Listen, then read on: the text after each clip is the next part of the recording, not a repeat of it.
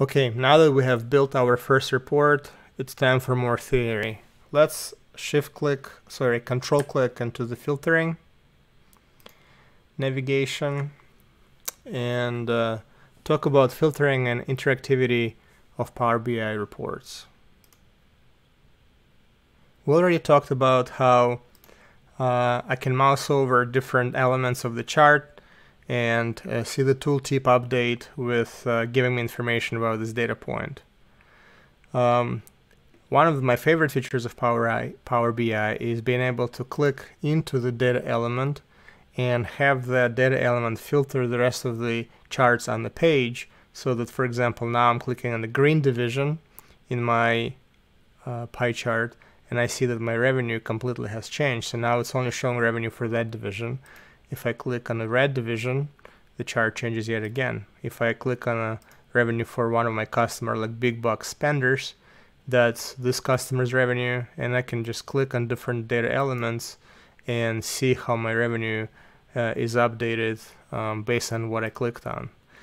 Sometimes people get confused as to how to turn things on and off. So clicking on something selects it. You could see that how it selects it.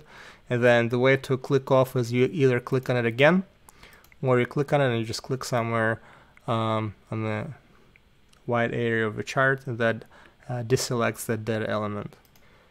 So while this feature is super useful and very powerful, sometimes it creates confusion. And you could see how it creates confusion. So for revenue, this works very well. We just see the revenue trend to the right. But when you see the chart below, you could see that some of the things may not be making quite as much sense. So clicking on different elements of the chart and filtering that way other pieces of other charts on the page, we will call it cross-filtering.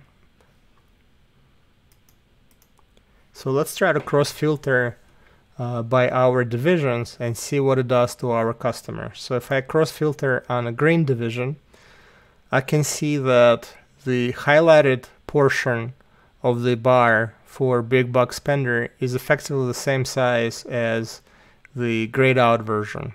And you can also see in the tooltip, we have a revenue, 7 billion, and right below we have highlighted for the same amount. Basically what this means is that big box spender are only buying from our green division. If I click on the red one, you see that both of these bars are now 0. Basically these customers are not buying anything from the red division. And then if I mouse over on the water cleaning international, I could see that before the selection my revenue was $2.3 billion, and after it's 2.2. So water cleaning international is buying mainly from the green one, but it does buy, mainly from the red one, but it does buy something from the green. So if I click on the green, you see that some portion, 132 million, is actually highlighted for the green one, green division. So far, we're able to make sense out of this. However, things get a little bit tricky when I start filtering by customers. So a lot of times when I have big customers and I only have a short amount of customers, this works okay. So if I click on the big box spenders, I can see that now if I look into my revenue chart by division, that they add up to about, let's say roughly a third revenue for the green division. But if I click on a smaller customer, you see that the portion of the red is very small, and you really need to mouse over. It's only 2% of overall revenue. I can make this chart bigger and mouse over it, but it's still very difficult to make sense out of it. For now, let's just remember that we can filter things by clicking on different elements of the chart. And then we will talk about how to make this interactivity, this behavior, a little bit more friendly to the end users. Let's talk about a new element of the desktop that we have not talked about before. And let's click somewhere on the area where there's nothing, there's no charts, and click on this filter option, this filter pane. This is a fairly new feature of Power BI, and this allows us to have a collapse and expand area on the page so that we can save some real estate by putting all of the slicers. We did the slicing, a slicer in the first report, but we saw that it occupied quite a bit of the real estate here. So by putting all of our filtering elements in this pane, we're able to effectively use our real estate more efficiently. Let's see how the filtering pane works. So let's make sure that it's expanded again. And we have several types of filters. Number one is we have ability to filter all pages. So by placing something in this box, we're able to control every single page on our report. The box above it says filters on this page. So by placing my attributes in here, we're able to control only the selected page. So let's say I want to control just this page by year, right? So we have several options. We could use advanced filtering, and we will talk more about this later, or we can use basic filtering. And for example, in this basic filtering, I just want to see, let's say, 3 years, 15, 14, and 16. And you can see that now all of the charts on this page are filtered only for these years. I can uncheck 16 and maybe zero in on 12 and so forth. So using this filter allows me to limit the amount of information that will be displayed on my page. How do I delete a filter? Well, that's easy. There's a couple of things here in the top of the filter that allow us to make some changes. For example, I could delete all of my selections, and now you will see the page displays all years. Or I can click on this remove filter X icon, and that will take this filter out altogether from this page. Please note that when no chart is selected, then the only options that we have from filtering perspective is add filters to all pages, or add filters to all pages, or add filters to the just the current page. Let's see what happens when we do select a chart. So when I clicked on the revenue by company, my filters on this page and filter on all pages options shifted to the bottom, and now I have more options to do additional filtering. So because this chart is created by using a company and my revenue, these two by default are added to the filter conditions. So what I could do is I could use my basic filtering and just pick the customers that I care about. So for example, I just care about a handful of customers like this. I could search. So if you remember, I have this big box spenders, so I can say big and then find big old drillers and big box spenders, and now I only have those two. Again, I can clear it out by hitting a clear filter like so. The other way for me to do this is I could go to advanced filtering, and I can say show all of the customers that start with the letter W, and then I have to click apply filter, clear it out. And the last option is I can also do my top 10, top 5. So the way that works is I pick my top N, and then I want to say show me my top 5, and then top 5 by what? I want to do it by revenue, so I'm going to grab my revenue and drag it over here into by value. So the only thing that's confusing here is it doesn't update the chart right away. You have to click on apply filter, and that will then apply the top 5 filter condition on that filter.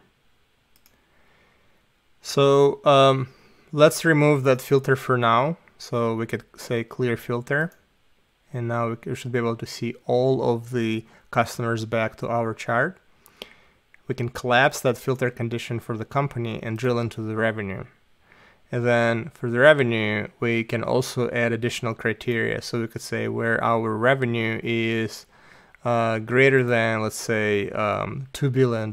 So I will just put 2, 1, 2, 3, 1, 2, 3, 1, 2, 3, hit apply. And now I can see all of our customers with a revenue over $2 billion. Let's go ahead and remove that filter condition as well.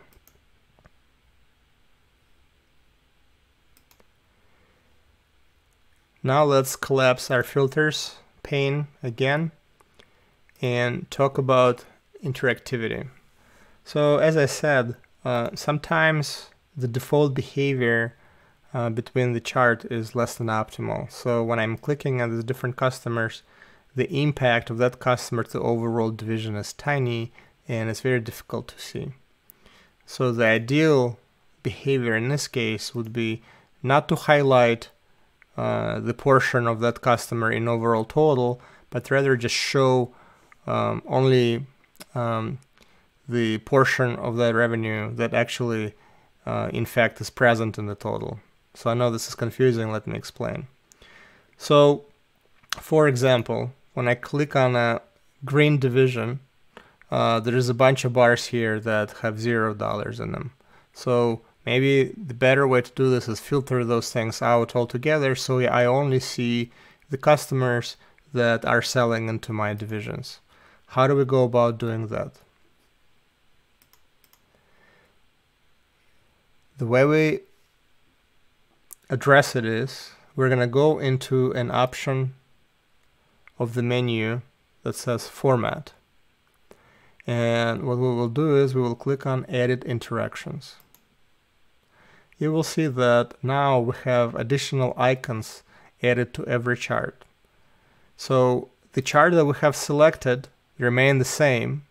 And now if I click on Revenue by Company, you will see that those icons go away. Now click on Revenue by Day, those icons go away. And then if I click on Revenue by Division again, they get added here. So the way these new additional icons work is they control this behavior, right? So for example, what I want to do is I want to filter out things that don't live in, that don't exist when I click on this chart. So if I click on Filter, you will see the behavior of this chart has changed. So now when I click on different divisions, only the customers that actually do have revenue for that division show up. Okay, now let's change it back into highlight, and that's the default behavior. I actually am a big fan of the filter icons, filter behavior for all of the chart. And this behavior could be changed if you go into options. I will go over options later in the class, but for now just remember that this behavior could be made default for all of the charts and pages in the report. Another thing of note is that our trend charts seems to always work based on filter. So, and you can see that this is the only option for this chart.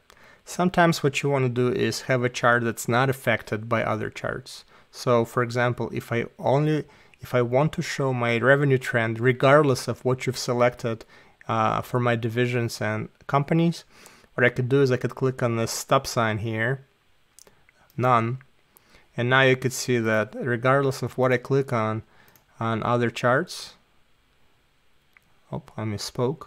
And the reason is, so this behavior is controlled by each individual chart.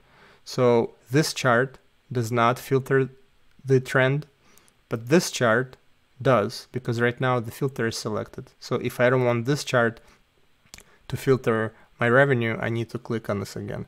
So again, you could see that when you have a lot of charts, this becomes confusing and it's difficult and time consuming to go through all the charts and deal with this default behavior. So we will talk later how to turn this whole thing globally for all charts and reports and pages on this report. For now, let's just make sure that we will enable filtering from this chart. We will enable filtering from this chart, and then when the driver is the revenue by division, we would want this to be a filter behavior, and when the driver is revenue by company, we would want this chart to be a filter, right? So now you can see how, depending on what I click, I don't have any gray out options. I think that this is a cleaner way to tell a story. Once we're happy with how these interactions have been defined, we can click back and edit interactions, and you see those options go away, but behavior will remain the way we have set it up. So you can click on individual divisions, the revenue trend updates, we only see the customers we're supposed to see, and when we click on the company, we only see the divisions from which they've bought our products.